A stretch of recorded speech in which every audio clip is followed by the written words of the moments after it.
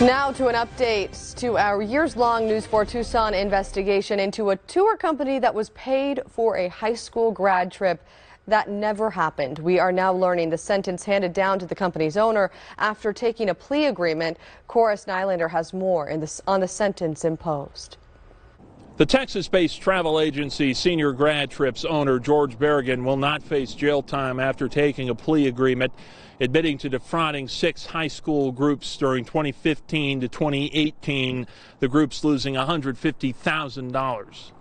Last week in a Texas court, Berrigan was sentenced to 5 years probation. A condition of that probation is he will not leave the state and can no longer work in the industry. Restitution was agreed upon at $170,000, but due to a dispute over credit card charges being reimbursed, the court will clarify the restitution at a later date. One of the defrauded groups was from Cienega High School. They paid Berrigan's company $40,000 for a graduation trip to Disneyland. They waited for buses that never showed. Mike Ulrich's daughter was there. We spoke to him about Berrigan's sentence. The sentencing is not what we wanted. I'll be the first to admit we wanted Mr. Berrigan to end up in jail and to pay for these crimes with confinement. We're not letting Mr. Berrigan off the hook. He's been given a financial judgment.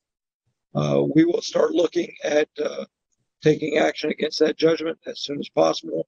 The Cienega High School group ended up taking their trip to Disneyland after all, after some community donations.